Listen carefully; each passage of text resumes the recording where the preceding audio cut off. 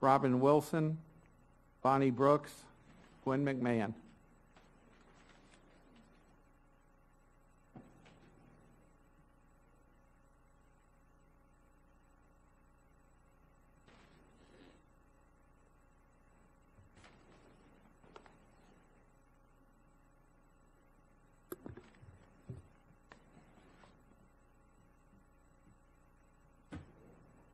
Hello, thank you for the opportunity to speak. I'm Gwen McMahon. I've been a first grade teacher for 7.5 years in SOP for the communication model for nearly 21 years. This model is a therapeutic approach and is very, very successful. Normally I can dismiss at least 5 to 6 students per year, and they enter kindergarten not needing any services, and this allows them to keep focused on their academics. I brought with me thank you cards from families for the past only 10 years of my career. They not only thank me for how successful their child has become, but there are thank you cards for when they have entered K through 5, middle school, crediting our program, giving them the foundation that they needed to be successful in their academic career. Last week, or a couple of weeks ago, my principal received her budget, and she informed me that the communication model was cut from the budget, and my returning students would now receive their services through a VE classroom, varying exceptionalities. And a letter was sent home, and there were other options included, and this is the letter that went home. I have 37 students on my caseload, a new student about to enter any day, and 9 students that I serve in the VPK unit. Placing my returning students in a VE setting is not their least restrictive environment. The VE units have developmentally delayed students, which does mean that the child's chronological age could be about 3, but they perform at the age of 2 or 1 year old. This change for the half-time and full-time VE units is a place where all disabled students will be placed in the same unit instead of having separate classes, specific to their disability as we have now. The composition of the class that is coming is going to range from behavior, intellectually impaired, developmentally delayed, to speech and language impaired. The change is not allowing the students to be placed in their least restrictive environment. It is not beneficial for our children. I wrote an email to Mr. McCormick with my concerns, and he very quickly responded. He explained to me that, at this point we have 11 ESE pre-K program models and have the need to reduce the number of models offered. I have a concern with this, as we will be we will now be like mushing all our children together, and we will not be placing them in a setting that would promote their success. It would only be chaotic. As I do not know school board's policies and procedures. Oh, sorry. I thank you for my time. Thank you. Good evening, everyone. I'm just going to go through this using my reading because I can't wing it. My name is Bonnie Brooks, and I am one of the speech and language pathologists currently working in one of these communication models along with Glenn. And the main reason I'm here is that they're going to cut all of these. There's between 14 and 16 units. The first 20 years of my career, I made an impact working in middle and high school as a speech and language pathologist, but I must tell you, the last 3 years of my career working in the communication model with these pre-K students is where I believe I have made the most impact. We all know how important early intervention is, and I now live that early intervention every day firsthand, and I can tell you as a professional working with these young children, it is the most impactful I have been able to be. I have helped each and every one of my students be able to communicate more effectively. I've watched parents and grandparents cry at IEP meetings after helping their son or daughter go from unintelligible speech in August to being understood by Christmas. Nothing is more rewarding than to be able to make that big difference in our community. Please don't take this service away. A regular classroom teacher cannot offer what this classroom can offer, or an ESC classroom. I invite each and every one of you to come and visit our amazing children in their communication classroom. If these cuts do take place, approximately 400 pre-K students with phonological and varying speech disorders will be impacted. I worry about the backlash that will happen when these unintelligible students enter kindergarten without the intensive services that this communication model can offer. Speech intelligibility will not improve. The research shows us that these students may suffer in the future with reading difficulties, frustration, self-esteem, and among other school-related problems. Palm Beach County mission statement says it is committed to providing a world-class education with excellence and equity to improve each student to reach his or her highest potential with the most effective staff to foster the knowledge, skills, and ethics required to be responsible citizenship and have productive careers. If these cuts take place, the communication model pre-K students will certainly not be a part of the mission statement offered by Palm Beach County Schools. And I thank you from the bottom of my heart for all of your time and energy that you give towards our children. Thank you very much. Thank you. Mr. Mohammed. Carl Mohammed, I want to say good evening, team players. As we continue to make these transitions and make these different moves with the players that are on our team, I'm sorry to see you go, Mr. Avosa, but I'm also happy to see Mr. Fenoy as he take place. But I will always like to bring to your remembrance the lowest part of your educational system, which is African non-immigrant blacks inside of your system. And we've been, for the longest, since 1994, been crying out to try to get some attention drawn to Florida Statute 1003.42, which is supposed to be not just a course of study, but it's supposed to be across all disciplines and all grade levels, and we haven't seen any activity, at least I haven't, relative to that kind of idea. I know constantly we're talking about the idea of equity, but we haven't seemed to be able to report to the African American community where exactly that you're taking our children. I know where we've been. For years, we were proclaiming that Palm Beach County was an A-rated school district, and we saw as evidence of that we got a report that we were only graduating 22% of African-American boys. And since such time, I know we've been boasting on the fact that we are supposedly moving graduation forward, but I humbly and respectfully say to you that there's a body of knowledge that is supposed to be introduced into our community and to the educational realm that is not being there. I know Dr. Robinson gave her Black History moment at the beginning of most of the school board meetings, but that's a whole body of knowledge that we are neglecting, that African American children and other children need in order to really improve the quality of education in the whole educational realm. And when Dr. Avosa came to Palm Beach County, I introduced him to this book. It's called Walk in the Equity Talk. It's for courageous leaders that are in the educational realm, and I think Dr. John Robert Brown is one of the most proficient individuals that I've seen to discuss the idea of equity, because most people, when you ask yourself right now, what do equity mean to you, most of the time we are not really proficient in what that means. And as we move forward, I'm hoping that we are going to become a world-class educational opportunity for all students, and it's going to be effective and relevant in the instructions and the needs of all students. And right now, we're not at that level. And if it's possible, I hope that somebody on the dais would try to accumulate some kind of information so that we can have a clear understanding of what our relationship is with the community. I know I have a lot of people talking about they're speaking for the African American community, but I think there are those of us who have been actually on the ground and doing the work. We would love to hear from you. I don't know who's going to be responsible for that with your changes, but I'm hoping that before this school year is out, possibly we might be able to get some information relative to that kind of idea. And I thank you for your time. Thank you. Karen Holm, Sherry Hillman, Edith Pride.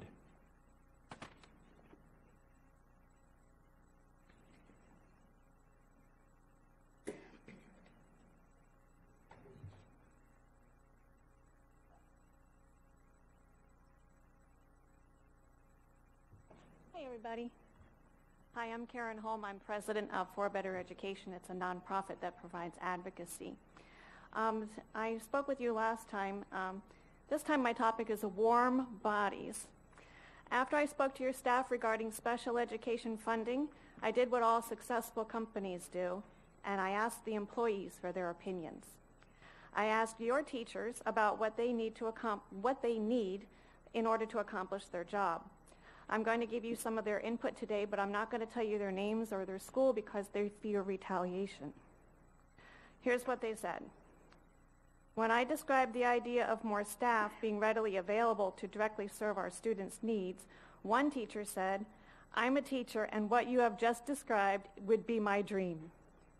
Another said, "I would love to be able to actually co-teach as an ESE teacher next to a general ed teacher and spend more than 25 minutes in a class." Quote, another said, "Reduce the size of my classes so I can spend more time with each individual student."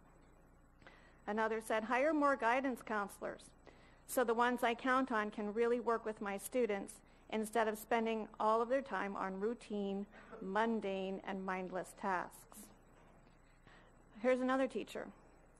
"Some classes are so big I spend more time triaging behavior than anything. Warm bodies," I love their language, "warm bodies to lend a hand would be a tremendous benefit to the classroom. Thank you for bringing this issue to a school board member. This is exactly what we need in our schools to engage children and keep them feeling like they belong." Another teacher called me, too afraid to put anything in writing, and talked to me about what she called an inclusion class. It is 1/3 ESOL children, 1/3 ESE children, and 1/3 the lowest quartile children. Some of you may remember me talking with you a couple years ago about this. That classroom that this teacher described has no support facilitator, no ESOL facilitator.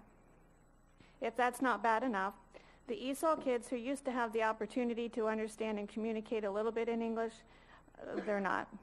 They don't even understand any English.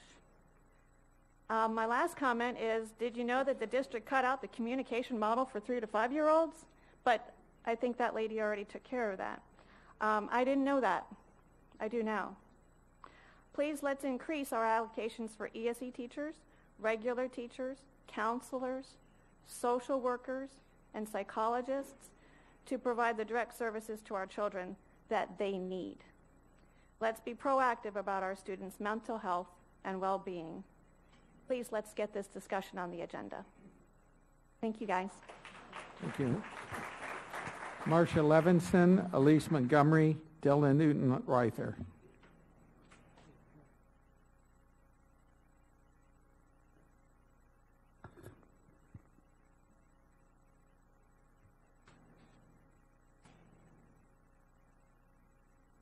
I am Marcia Levinson.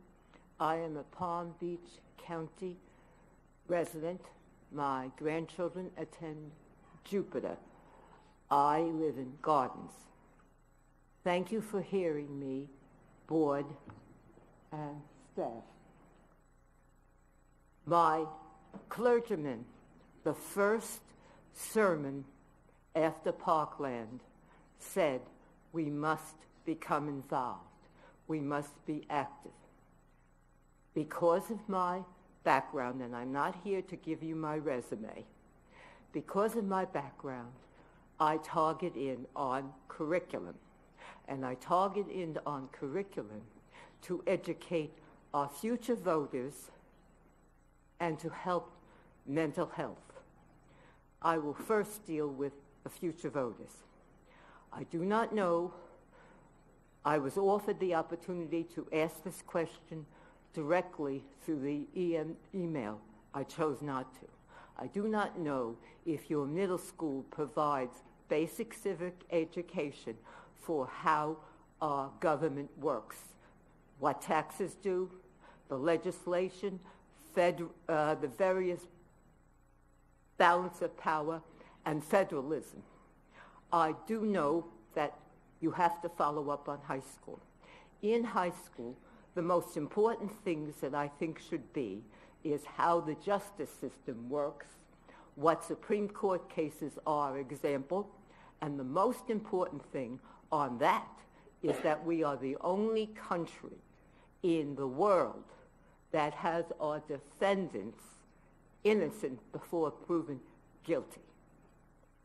Now on to the mental health issue. Education with teenagers' minds is very, very important. And the newest study says that hormonal and intellectual doesn't completely make an adult until 19. Why am I bringing this up? Pranks individually plus group, not just bullying, needs to be stressed. Pranks individually, not followed through, lead to group, and groups lead to,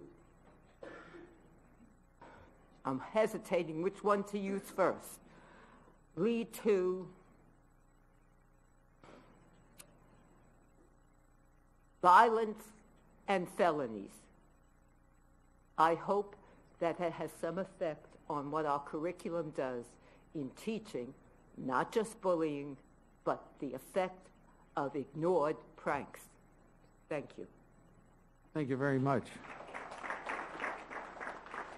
Dylan Utenreither, Jennifer Utenreither.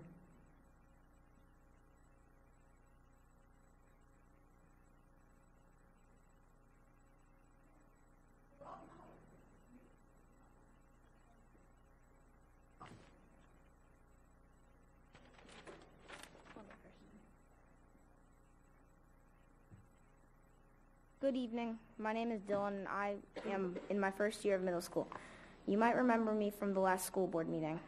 Tonight I would like to talk about teachers having guns in the classroom. This is a terrible idea and should not happen. The school needs to use other measures of security. Last time I was here, I spoke about elementary school students also having badges and using their badges to swipe in to get to school. Other people talked about more police presence, metal detectors, one point of entry with cameras, and so on. I would not feel safe, and I would be scared sitting in a class knowing my teachers had a gun in the classroom. A teacher could accidentally leave the gun out on the desk or somewhere else, and a student could pick up that gun, play with it, and accidentally shoot someone or shoot themselves. And what about the student who has mental health issues or the student who is bullied? That student might be able to take a gun from the teacher and shoot other students in the classroom. I asked some of my teachers and my fellow students if they would feel safe in the classroom if their teachers had guns, and they've all said no. And these are some of the reasons why teachers should not have guns, and all of my teachers have said no, and 2 people said they would feel safe, and 2 people did not answer. And my 4th period teacher quotes, the greatest times in history are the times of peace. Thank you. Thank you very much.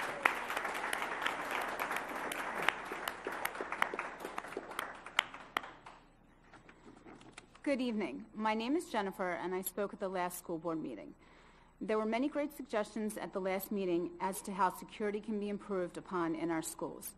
Metal detectors, swiping student badges, scanning all parents' IDs, elementary students wearing badges, one point of entry with cameras, higher fences, and more police presence on school grounds.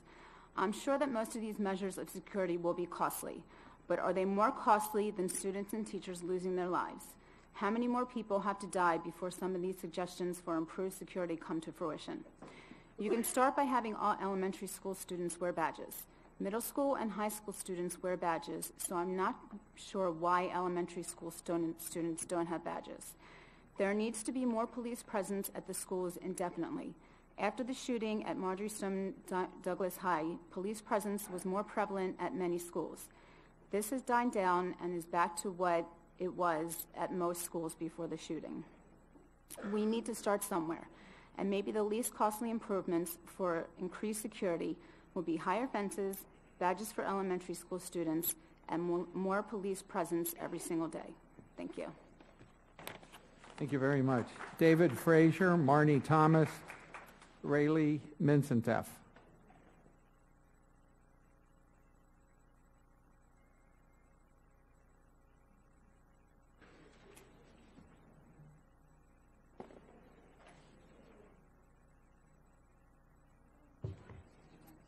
you? Do you want this next to you? Yeah. Edith Price, I called her name.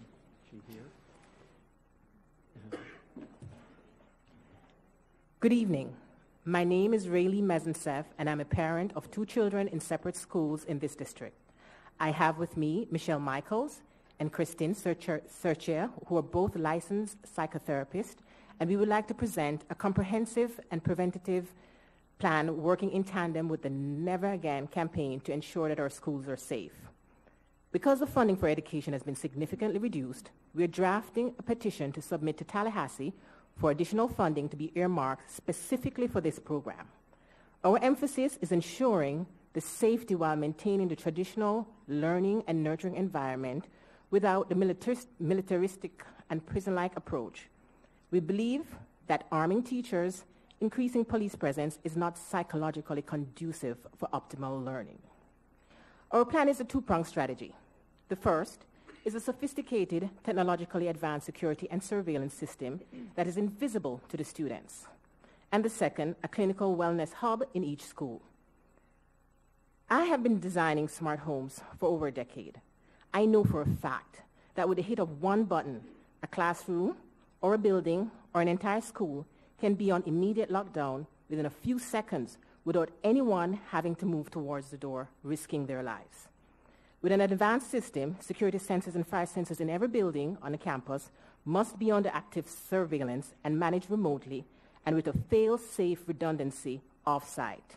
It should be able to identify immediately and visually confirm when a sensor is triggered or if an exit door has been propped open and who's responsible for that breach. Students should be provided with a radio frequency ID that is able to identify and locate each individual when necessary. This also is helpful when the system identifies someone without this ID. Example, an intruder. The second strategy is a clinical wellness hub. Fact, the children had an idea of what was going on and we missed it. Fact, indicators and warning signs were overlooked and not checked on by current mental health system. Fact, we need drastic change in the system. We believe the schools are where it needs to begin and end. Our idea is to bring all funding and medical health services into the school. The schools are the one who know the children the best and have the most spent time with the children. We believe it needs to be kept in-house. We need a cutting-edge model that corresponds with the need of our students and the changing cultural realities. This model must be designed and implemented accordingly.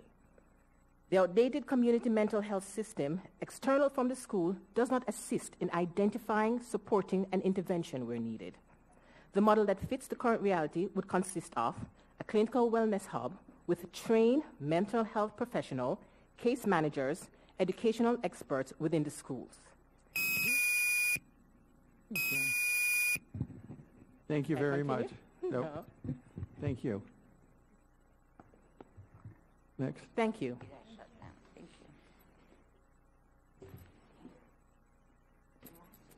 Jamie Marcus, Felice Racenstein, Helen Luce.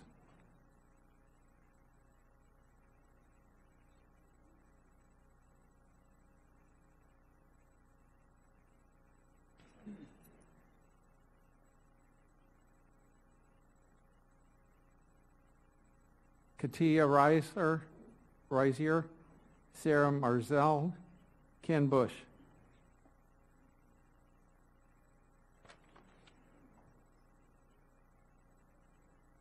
Hello, my name is Jamie Marcus, and I am the parent of a sophomore at Spanish River High School. I am on the executive board of the PTSA, and I chair the Health and Safety Committee. Back in the fall, I think it was in November, I expressed concerns about the shortcomings with security at many schools in the immediate vicinity of my child's school, with emphasis on Spanish River. This was months before I was informed that out of the 185 or so schools in the district, River was considered among the top 3 in lack of security. I emailed and called everyone, from Dr. Avosa to Chief Leon. Dr. Avosa forwarded my email to a group of district people. I received no replies. This was back in November, I want to remind you. Chief Leon also never replied to any of my calls or any of my emails. I met with both Mr. Latson and eventually Dr. Sheffield. I'm confident that if you spoke with Mr. Latson, he too would echo these concerns. Our principal funded police aides with money that could have been used for instruction, but the school police have not been able to provide them. He has been trying to get police aides since last summer, to no avail. Dr. Sheffield and I spoke at length about the lack of security issues, specifically at River. I mentioned to her that when I'd recently entered into a government building in this county, I needed to go through metal detectors and had my bags checked. I asked her why our government workers were considered more precious than our kids. I concluded our meeting with, are we waiting for a catastrophic event to make changes? Well, sadly, we don't have to wait any longer for that. This was all brought to your attention several months ago in a proactive way, and unfortunately, we're now in a reactive situation. We need to leave here today with solutions to the issues we face. This is about protecting the integrity of the safety of our most precious commodities, our kids. We need to leave here with answers and compromises that meet shared interests. We need to speak to the challenges we face and work together in collaboration as a team to solve these issues. I'm confident that we can do this. Our children need us too. They look to us to protect them, to tell them that they are safe when they get out of our cars or off of the bus every day, that we have put them in a place that is safe as we can make it. There are no quick solutions, but there are things we can immediately do working together. After our group speaks, you'll be given a handout of some ideas we have come up with. Most either cost nothing or will be funded by our PTSA. Please use us, your students' parents. We're here to help. Thank you.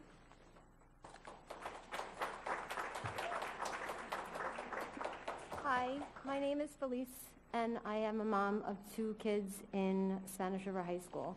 Before I begin, I want to acknowledge that this is not what any of us signs up for as parents or educators. We are facing a challenge that should not be part of any playbook in a normal world. I want to acknowledge the efforts of our principal, Mr. Latson, who is doing all he can, but he needs help. I'm a parent of 2 children in a school district that has made insignificant changes since 17 innocent people were randomly slaughtered in Parkland, and I am terrified. I feel like a horrible mother because every day when my kids say goodbye, when they get out of the car, I ask myself if today is the day that terror will occur. Every day this happens, yet I still drop them off at the curb. I feel this way because neither of my kids has the foggiest idea of what to do in case of an attack on the school. If you ask them, each will give you a different response of what they would do. Their responses are so different, but totally thought through. If 2,500 students all do their own thing in an emergency, what in the world does that look like? This is what makes me cry as I leave them at school. When you get on an airplane or take a cruise, the first order of business is safety. You're given instructions about what to do in an emergency. These trips are not daily occurrences. However, our children go to school every day and have no guidance as to what they are to do in case of a shooting. We teach our children about making good choices, setting priorities, and following principles. But we are not making the safety of the people we care about most a priority. At this point, shouldn't their safety be our first priority? Our kids spend hours every day at school learning about everything but safety. Who is responsible for the safety plan of action in case a shooter comes on our campus? Where is this plan, and will the plan be implemented before or after the next catastrophe? Oh my God. Why isn't there a temporary plan being implemented right now? Something to practice so that in the time comes, people in the school, not just the kids, the administrators, the teachers, do something that's planned and organized instead of random survival tactics. When are we going to change our priorities so that our schools are prepared for the next attack? Thank you. I appreciate your time. Thank you.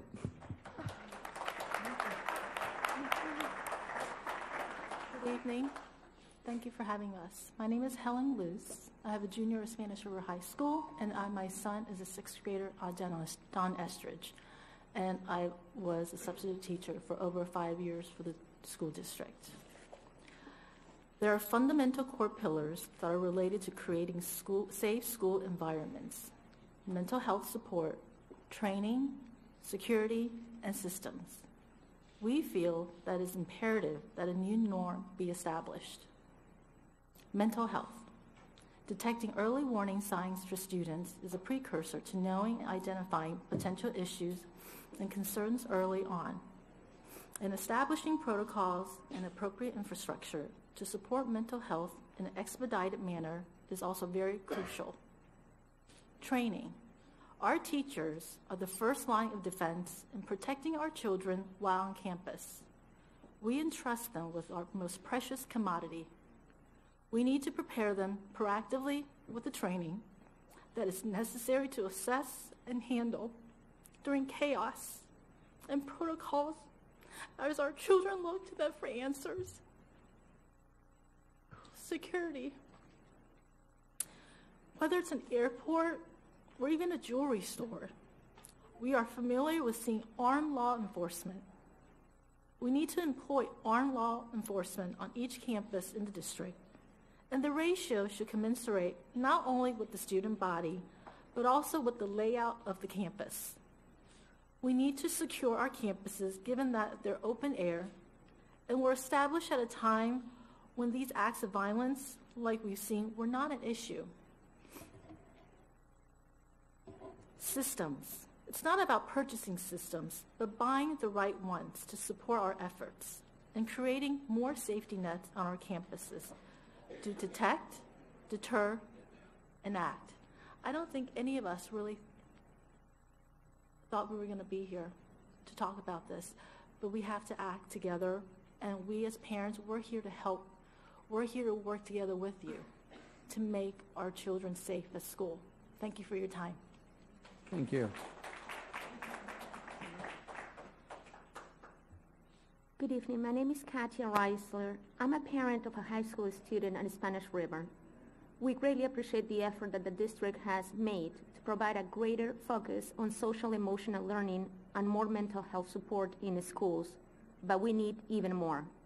We need strong mental health programs in every school so that all children will be able to reach their potential. Our schools are uniquely situated to provide mental health prevention, education, and intervention, and to provide connections to mental health service and providers. As you know, early intervention and prevention can help to address a child's behavioral and mental needs before symptoms develop into more damaging social, emotional, or academic behaviors or activities. School counselors, school psychologists, school social workers, and school nurses all play an essential role in providing crisis intervention and mental health services for students. Having the best practice ratio of school-based mental health professionals to students in a school is critical to making every child's potential a reality. The American School Council Association recommends a ratio of 1 to 250 students. Unfortunately, in our district, I have seen ratios of 1 to 600 or even 1 to 1,100.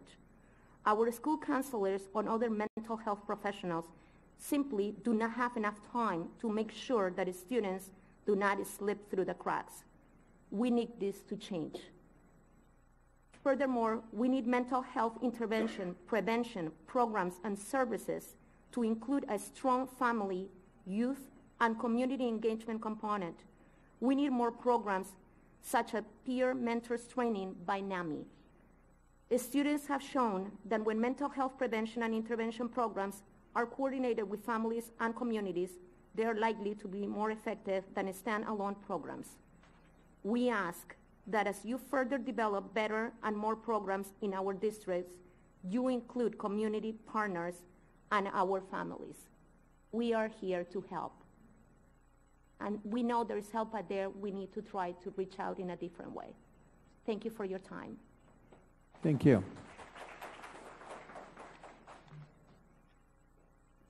Good evening.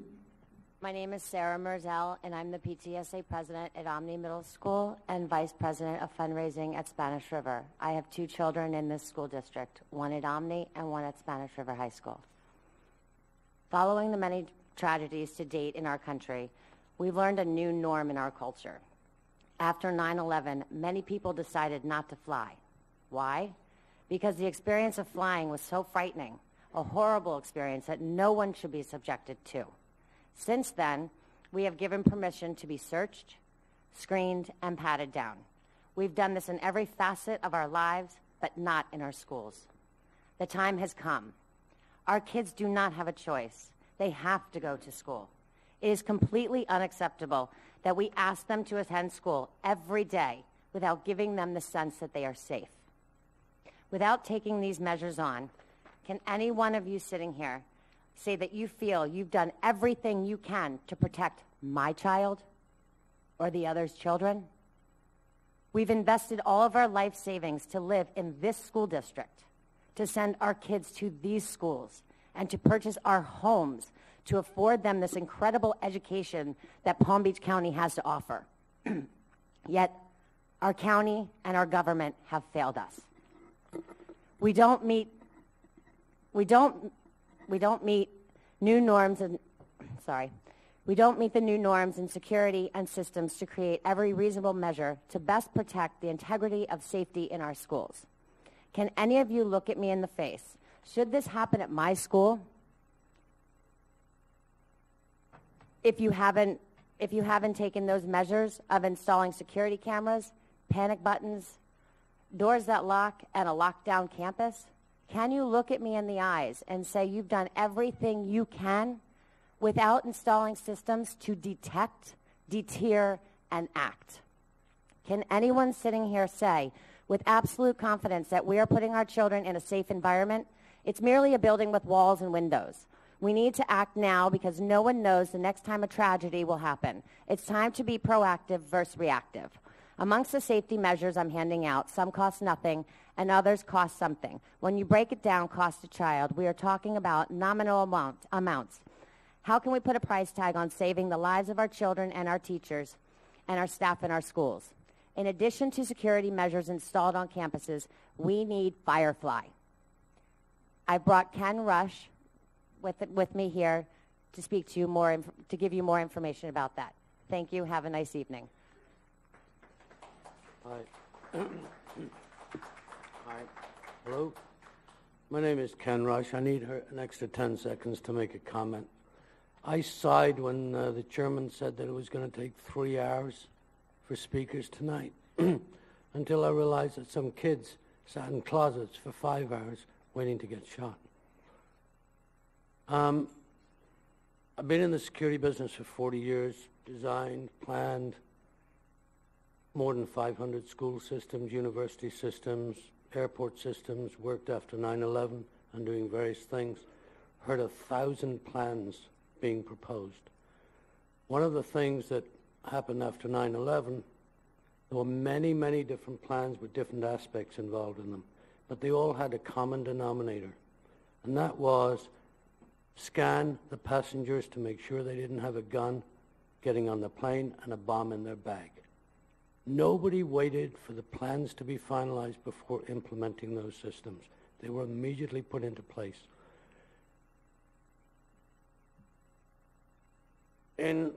After Sandy Hook, the Department of Energy developed a system called Emergency Automatic Gunshot Lockdown System, EAGLE. It was evolved with a grant from the government, from the Army, to work for schools. It's very, very simple, and in my opinion, it has to be deployed. It's installing golf ball size devices around the school. These devices hear, analyze if there's a gunshot goes off within 15 seconds and passes that information to first responders. It picks up cameras, access control systems, and everything else, and immediately gives that information to first responders who can push it down to the people on the ground. 15 seconds, I can know that somebody just shot a 45. I can get a video of them, and I can track them. I can lock doors to stop students running into the line of fire, and I can isolate the shooter. This was developed just like systems prior to 9/11. Many airports looked at metal detection systems and bag scanners, but they never did anything about it. Now they're everywhere. This system was developed after Sandy Hook. Schools have not picked up on it. Now they have to. I made a very quick calculation on a budget. It would cost about 20 cents per student per month in this district. And I think I've spent the last 3 weeks talking to school districts, police chiefs, and everybody else. It's a simple, effective way to find out whether there's a shooter in my building within 15 seconds. If it happened here right now, if there was a shooter outside right now, we'd know within 15 seconds. But more importantly, the guys with the guns, the good guys, would know where to go and how to react. Thank you. Sherry Hungerford, Karen Lampert, Sienna Lampert, Jada Lampert.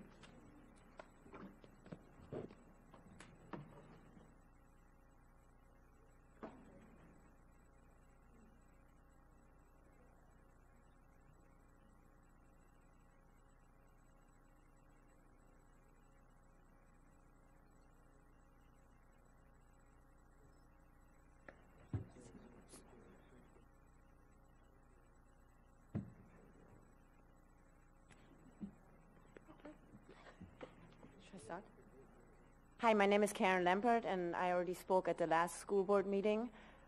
I mean, how can I top that off? I think this gentleman already said everything we wanted to say. I'm so amazed by that. It's only going to take me a few seconds. The thought of having armed teachers in my children's schools is terrifying to me. So many things can happen. I personally know that most teachers don't feel safe being armed, and like my friend's son already said, other kids could grab the gun. Things can always happen. So I can't even think of that. I'm begging you guys to have more police officers on the kids' school grounds, panic buttons for the teachers, and of course metal detectors, because like everybody else said, we have it at the airports, we have it at a courthouse, everywhere else, so why not at our precious children's schools? I have 4 children in the school district, and we work very hard to pay our taxes, so please use the money wisely. Thank you. No, please, I'm not ready yet. My kids are very nervous. Good job, Mom. Go ahead. Why am I going? This is like an order. All right. Good evening. My name is Sienna Lampert, and I'm a 9th grader at Atlantic Community High School. I would not like to see teachers armed. The problem is guns. Why add more guns to try and cancel out the problem? That's basic math. You don't add 1 + 1 and get 0. What I would like to see, though, is more police officers on campus and more protection around school campuses. Thank you. I know.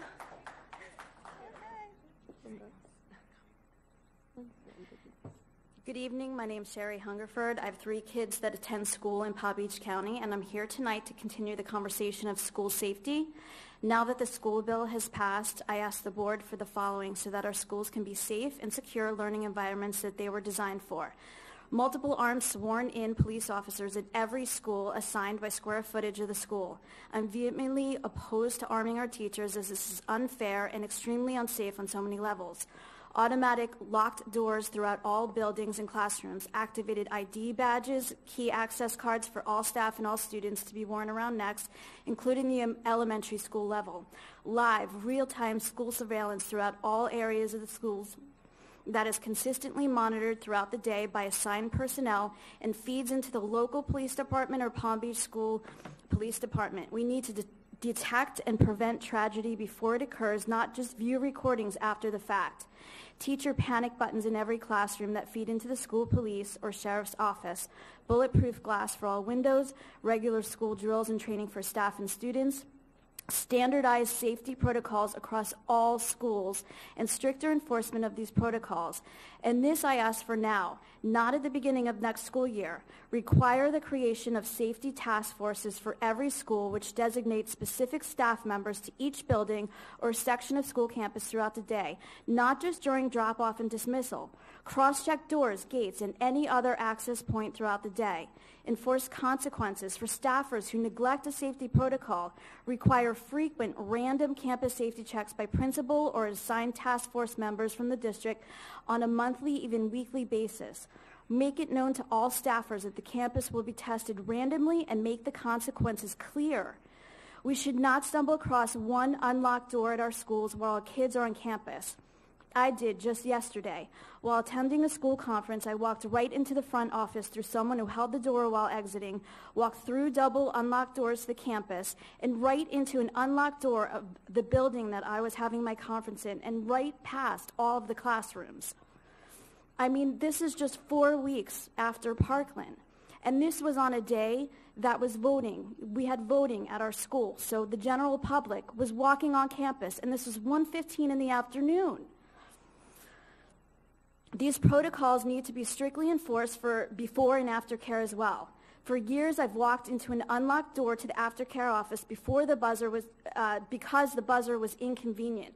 I still hear this all the time. I hate that damn buzzer. After speaking up, a week after Parkland happened, they finally started locking the doors for pickups, and the parents have to be buzzed in. The inconsistency of simple security measures right now is concerning. Without the funds, I just feel like this is something that's just common sense. It needs to happen now. Okay, thank you very much.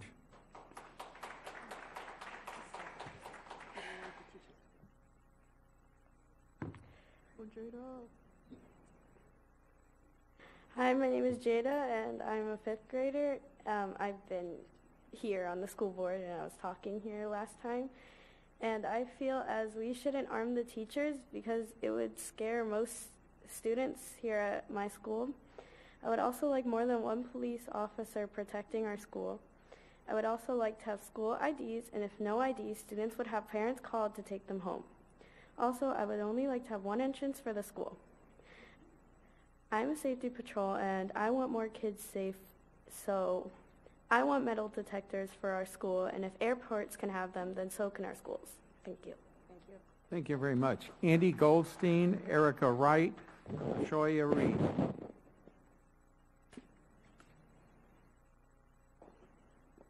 Yeah.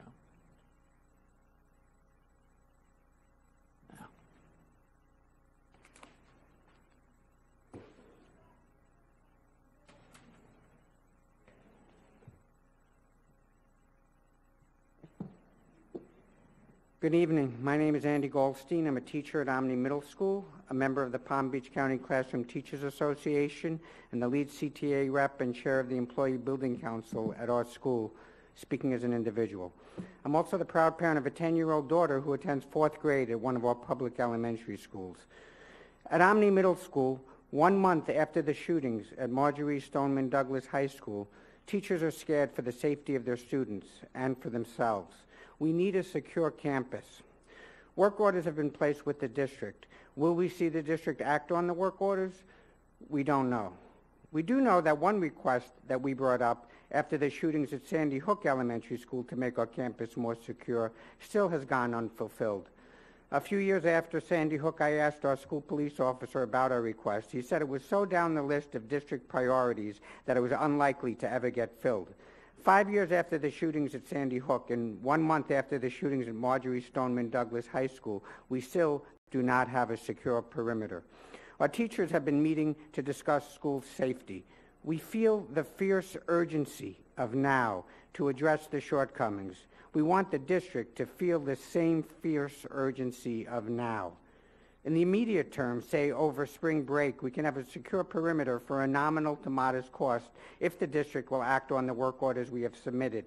After that, we need a single entry point to the main office. This would be a construction project, but the district has done far larger construction projects at our school, adding an entire building for additional classrooms. I have a list here of work orders submitted and other issues teachers have pointed out that I would like to give to a staff person after my talk. Beyond a secure perimeter and a single entry point, we need, as a district and as a community, to make our school and every school a worthwhile place for kids to be. Kids are more than data points, and they are more than pawns for profits for various vendors and agendas. High-stakes testing has sucked the oxygen and joy out of our classrooms, turning our schools into test prep factories, and is disenfranchising a whole generation of students from knowing the love and joy of learning. And district-wide, our guidance counselors need to be able to interact with our students to help them, rather than be kept busy with lunchroom duties, testing duties, and a whole host of activities that severely limit them from helping those kids that really need help. At Omni, many of our teachers fear that the district won't act to secure our campus until a tragedy happens. We ask that the district embrace the fierce urgency of now and act to secure our campus and to bring back the joy of teaching and learning and caring in all our schools. Thank you.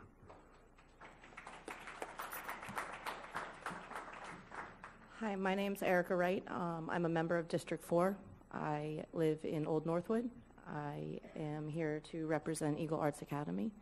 And I have made a choice as a parent that lives all the way east to drive my children all the way to Wellington every day. It is a big commitment. As a single parent, it's not exactly an easy thing to do. My ex-husband helps as much as he can, but he lives in Broward County. So, and when we moved up here in the middle of 2014 in the school year, we went to Palm Beach Maritime, which was not a good fit for my children. Parents have mentioned that their kids don't fit in the box. I have one that's very academically easy for him. One, she's not a box person. She's creative. She likes to do things on the grandeur. She did a piece in Lake Worth 2 weekends or 3 weekends ago that was 10 feet by 10 feet, that she had support of the faculty, of the school, and of course me and her father. And it is a place that has allowed her to grow. It has allowed her to be who she is. And I know you sit there and you say this is all about financials. And Mr. Avosa, that's something you have hounded really hard tonight. I have Greg's number on his cell phone number on my phone. I have a communication with the school. I contact the assistant principal and the principal of the school whenever I need, 24 hours a day. They are an open book to us parents. If we want to know something, they are willing to give it to us. And like another parent said, we're in the growing pains. Any new business, I'm an entrepreneur, that's the background I come from, that's the education I have. Any new business takes years to get going and to become financially profitable. We have had some challenges. Some of the wonderful letters that have been written in the Palm Beach Post have really not helped our student enrollment, which, as we know as a charter school, we need student enrollment to have the funding to pay for our bills. We haven't felt that has really helped in keeping student enrollment going and bringing more kids into the school. But I also want the school board to look and say we need to help this place. You see a lot of parents and students that are here advocating for this place, not on the finances, but we're advocating for you guys to help us. Instead of taking us to a vote tonight, say, hey, let's sit down, let's figure out what we can do. There are so many things. If you go onto your website, there are so many procedures and steps that could have happened before we got to this step. And I feel like this is kind of a drastic step that was taken, and I really want you guys to think and learn about Eagle Arts, and it is a great place for so many kids that need it. Thank you.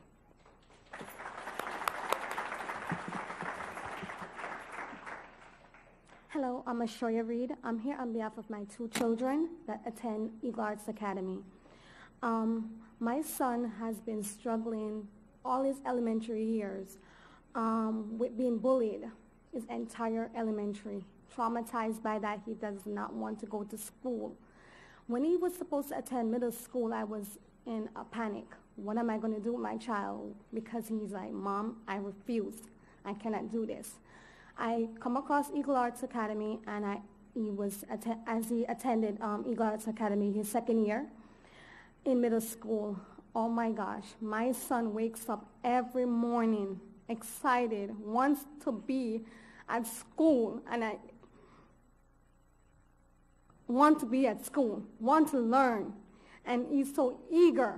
He meets friends, he loves his teachers, And my daughter, who is an elementary school student, she's very artistic. So she does not fit into the box of what public school offer for her. So it was not working out because she fell behind because there was nothing there within public school to help her cope with what her to fit her artistic means, basically. And so anyways, we end up moving all the way in Palm Beach Gardens. It's 30 minutes one way without traffic to get to school. And I make that sacrifice every single day. My kids do not miss a day of school unless they're severely sick. And I make that sacrifice. I bring my kids to school one way, 30 minutes to get back home, 30 minutes again to pick them up, 30 minutes again to go back home. This is without traffic. But I make that sacrifice because I'll do anything to make my kids succeed. So my children have straight A's. My son is also on their spelling bee team that he's going to be doing on my birthday, March 29th, and I'm excited for that.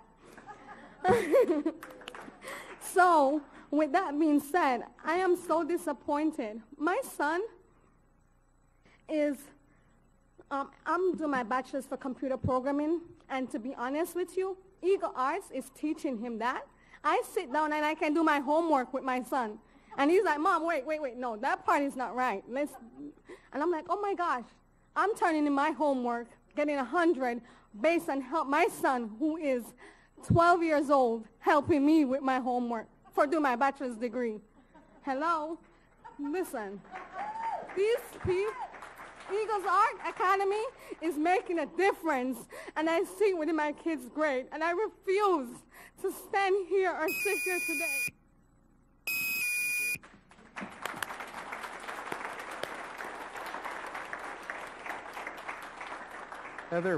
Heather Farron, William Millard, Anya Millard, and Dr. T.J. Morgan.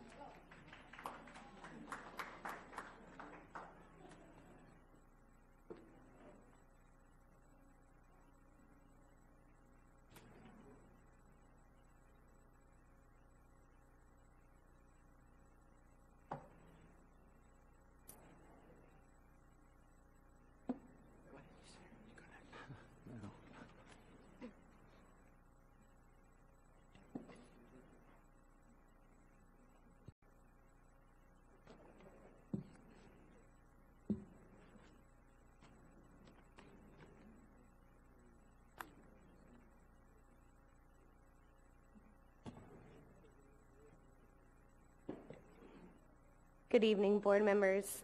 My name is Heather Farron. I'm a middle school social studies teacher at Eagle Arts Academy. Thank you for giving us the opportunity to speak to you tonight about the future of our school. I know that you have concerns, but I am hopeful that after hearing some of us tonight, you can reconsider what you know about us and further examine the caliber of school we represent. I've had the opportunity in these last 3 years to work with some of the most passionate people I know.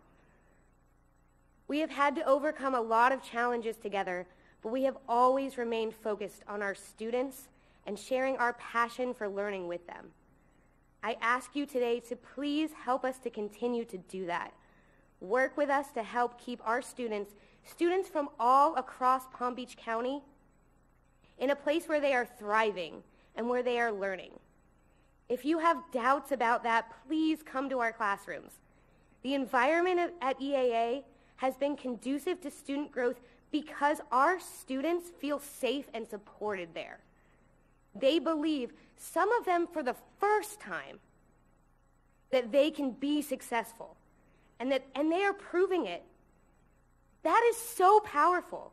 That's so powerful that everything else to us simply becomes noise. At Eagle Arts, we're helping students navigate education and find new ways of learning that speaks to their learning styles and their interests. We are facilitating an environment that allows them to demonstrate their learning in new and creative ways, find their own voices, express their own ideas. Students who once believed that they were just not smart enough for school or that they've always had to overcome educational and learning difficulties, they've become engaged, they've become involved, they've become passionate. There's nothing more satisfying for a teacher than seeing students have that light bulb moment after they've struggled.